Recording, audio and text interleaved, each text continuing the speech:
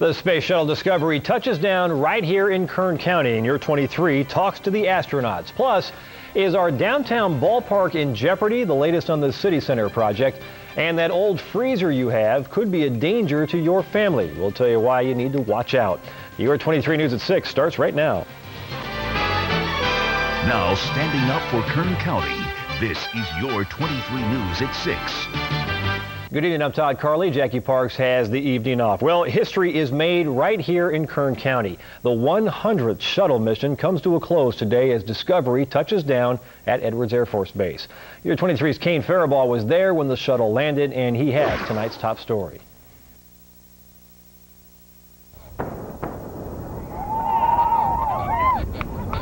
A sonic boom ushered in Space Shuttle Discovery's final approach to Edwards Air Force Base today. 500 feet.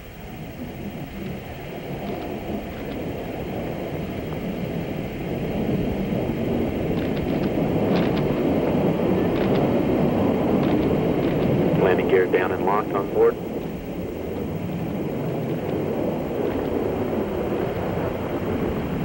Main gear touchdown.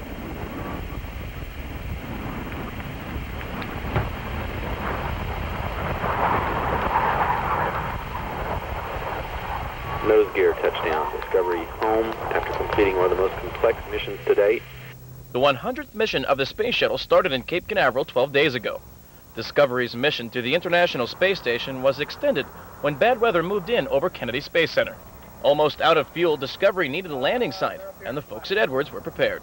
It's a surprise because the regularity of landings at Kennedy has been fairly high, but we always go on alert when there's a shuttle landing. We're ready in case something like this is necessary. The surprise landing attracted droves of media, as well as several spectators from around the area. Amy Pandis brought her kids out of school to see a piece of history.